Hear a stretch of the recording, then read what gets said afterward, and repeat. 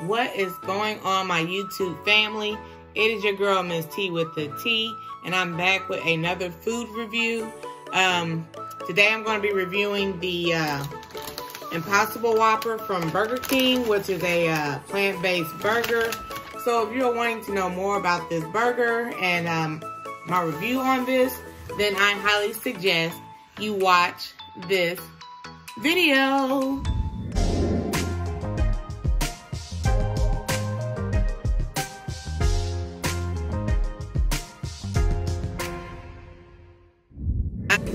Alright everybody, so welcome or welcome back if you are returning.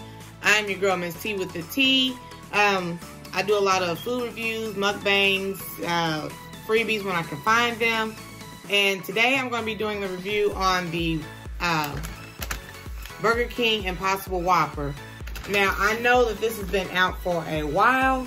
I was a little hesitant to try it because it's a plant-based sandwich, so I was just figuring this is like, is this gonna just taste like a plant or is it gonna really taste like a burger? But I finally built up enough courage to try this out. So what I got here on my meal, let me explain to you guys about this sandwich before I take a bite out of it. Let me reposition. Okay, so about this meal, the burger itself was about $4 or $5.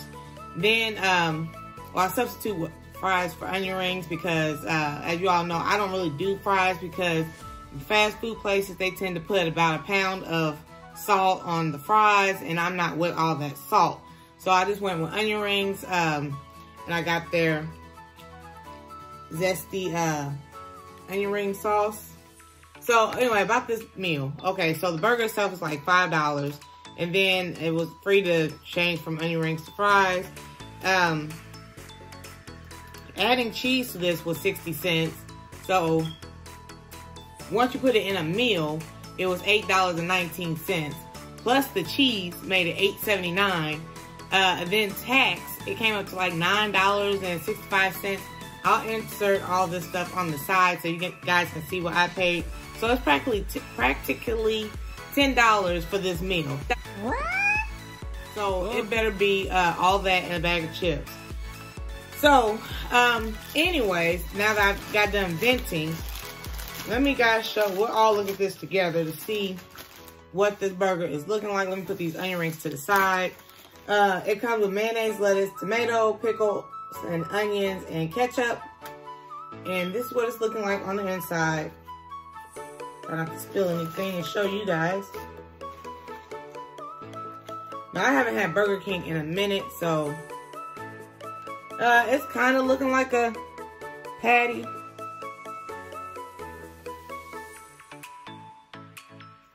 It smells kind of like a Whopper. Let me get the back side. This is the back side. Look at that right there. So I'm starving, and yeah, I was like, I didn't know it was gonna be that much. Oh, and I got a Sprite to drink. I did it on the app, and for some reason the app only let me choose between Coke, Dr. Pepper, or Sprite. So I was like, okay. There was no other option, so this is what I went with. This is what the zesty sauce is looking like. You guys never had it. It's cool. It's a little, it's mild. It's not hot or anything like that. So I'm nervous as heck. So without further ado, let's try this out. Let me get my Sprite ready just in case I need to wash this down, because I don't know. I have had one of these type of burgers before at Denny's when they were doing a promotion to promote their new, Impossible sandwich. But it was not the greatest. It tasted just like, plant-based. So since then, it just kind of shook me from trying these out. Okay, so let me stop talking and wasting time. Food's getting cold. Let's try this out. Now, the reason I wanted to try this is because it's flame broiled, so, it tastes like it came off the grill, so maybe it'll have a better taste. And I wasn't going to add cheese to it, but I was like, well, maybe cheese will make it taste just a little bit better. So let's try it out.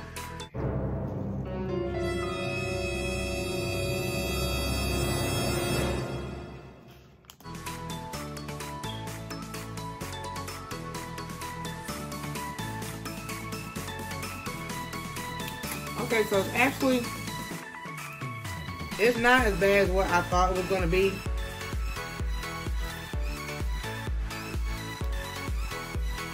Onion rings are popping.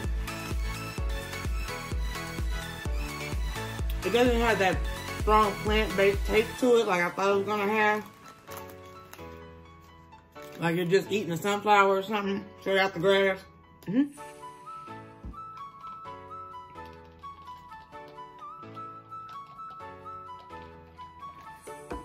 So let me take another bite. I guess let me let you guys see what it looks like in the middle. It looks like an average patty, especially from, you know, Burger King. Let me take another bite, you know, before I rate this and let you guys know what I think. I don't know what's going on with this light system up in here.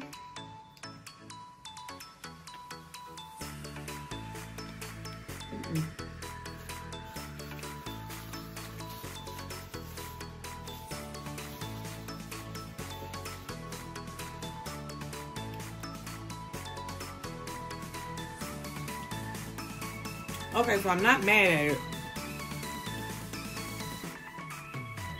It does taste better than the previous burger that I had that was like an Impossible burger. I don't know if the flame broiledness may taste just a little bit better, you know, that grill smoke taste to it.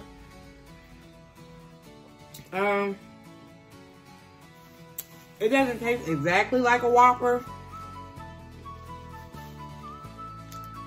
I gotta wash it down so I can get a fresh bite.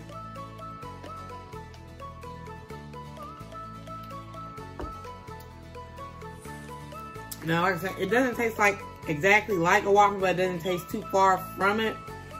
Let me try this again. Here's a big piece of meat right here.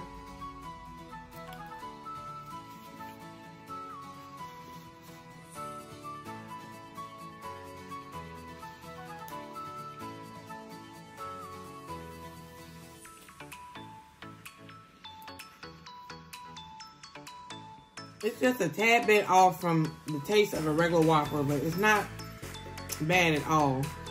It's not the greatest, but it's not horrible. I think I can finish this off.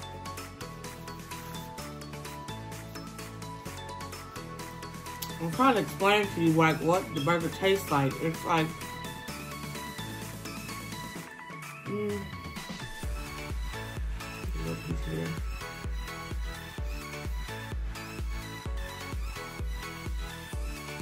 It tastes like, okay, so you know how it's like Angus beef, and then there's like the store brand or something like that. It just tastes like some kind of, it's not it's not top quality meat, but it just tastes like some plain, like a bland patty, but you know, all the flame broiledness kind of helped it out, gives it a little bit of better taste. Plus, I got cheese on it and the toppings that kind of helped it out. Yeah, so on a scale of 1 to 10, I would probably give this about a 7, 7.5.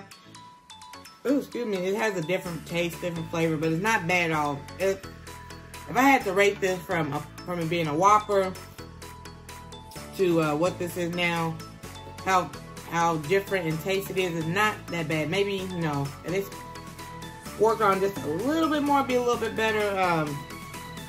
But it's edible. Like I said, I've had worse, and this is a little better.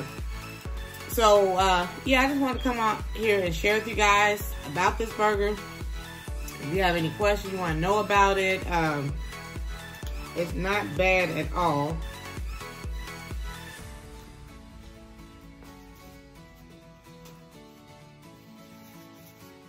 If you know me,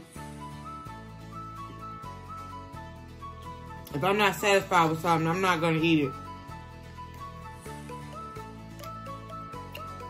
No. I don't know where this $10 came in the equation. Burger King, this, it's okay.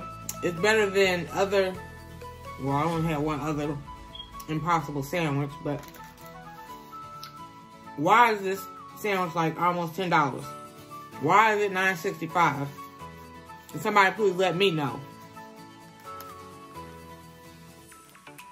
I know everybody's going through hard times, but if I wasn't really doing this video, I don't think I would pay again $9.65 for this sandwich when I can get a Whopper. Especially on their app when they have $2 Wednesday where you get a Whopper for $2 and stuff like that. I need somebody to do some explaining and tell me why this is $10. I can see paying like $5 or $6 for the meal. For 10? Come on now. Y'all got bigger sandwiches there.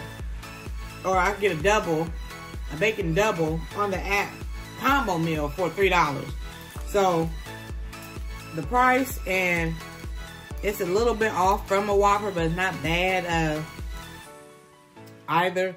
So that's probably why that is why I gave it a 7. It's okay. Would I buy this again? Hell no. To the no, no, no. Not for $9.65. Like I said, it's probably worth this meal about $6.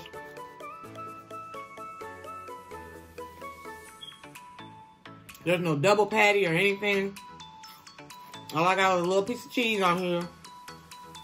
But anyway, enough venting. I just wanted to share with you guys this sandwich. Thank you guys for taking time and stopping by to watch me review this sandwich. And if you have any questions or comments, like I said before, please leave down below. And I will get back to you as soon as possible. So, please stay safe out there. And until next time, talk to you later. Bye.